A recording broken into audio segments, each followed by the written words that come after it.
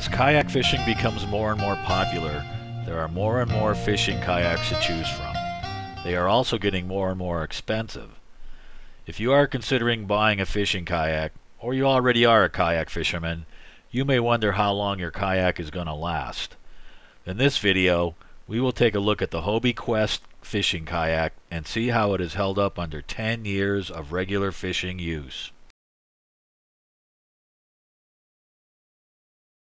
We started kayak fishing about 1998 after picking up a couple kayaks at a garage sale. Before that, we bungeed milk crates to our longboards we used for surfing. The kayaks were pretty unstable, but they were better than the surfboards. There weren't many kayak fishermen in those days. In early 2005, I got the Hobie Quest fishing kayak. Hobie had just come out with their popular Mirage Drive kayaks, but with my surfing, canoeing, and kayaking background, I went with the simplicity of a paddle kayak. I'd owned a Hobie 16 catamaran and a few Hobie surfboards, and their factory was only a couple miles from my shop, so it was an easy decision to get a Hobie. The Hobie Quest was a big improvement over my old kayak, and was faster and much more stable out on the ocean. I would spend 10 hours or more on the water fishing for yellowtail, white sea bass, halibut, and whatever else I could find around the reefs, underwater canyons, and kelp forests of the Pacific Ocean off San Diego County. The kayak was fast and maneuverable in the surf.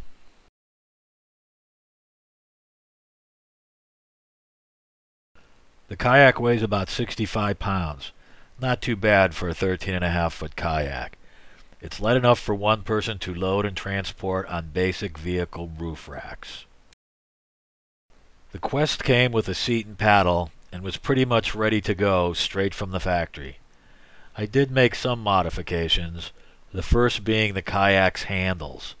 The stock handles did not last very long. I made a stronger handle from PVC and brass rod. These handles are still on the kayak.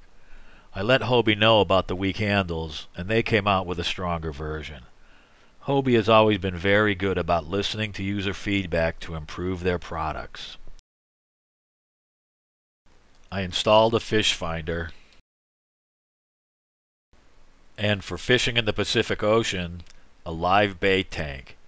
You can buy a live bait tank now, but back in 2005 you had to make your own.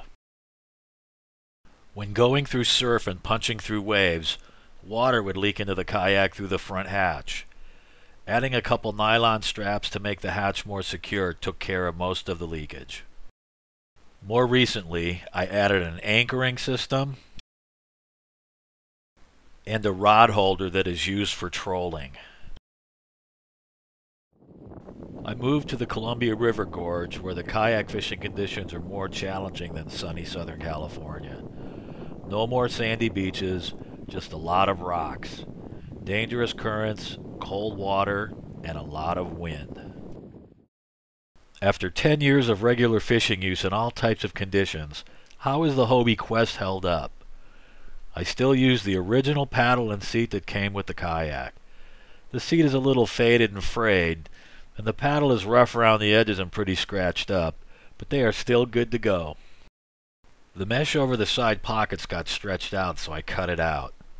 The mesh snagged a lot of fish hooks, so no big loss. The footrests where they rest on the metal supports are fairly worn down. I don't use a rudder. This wear is just from resting my feet on them. The only really bad thing is a crack that has developed in front of the center hatch. It's probably from the thousands of times I've gotten in and out of the kayak seat. It starts at the hatch opening and goes towards a large area of unsupported deck. It's been like this for a couple years. I'll need to fix it before it gets any worse. Mainly due to the rocky conditions here in the Pacific Northwest, the hull has a lot of scratches on it. I try to be as careful as I can, but when you launch and land on nothing but rocks, the hull is going to get scratched. Most of the scratches are pretty small. Some are a little deeper. So far they are only cosmetic. None of the hull scratches leak water into the kayak. There are a few deeper scratches that I'm going to have to repair, even if they don't leak. The bow of the kayak hull has taken a bit of a beating from landing on rocks all the time. Along with the other major hull scratches and the crack in the deck, I'll be repairing this bow damage as well. Considering the rocky conditions, despite the scratches, I would say this kayak is extremely durable. It's cold in the winter, and the kayak is stored in an unheated garage. In the summer, it sits outside or on the roof racks of my truck. For the past 10 years, the Hobie Quest has proven to be a durable and dependable fishing kayak. It has held up very well without any major problems. I expect to be able to continue to use this kayak for years to come.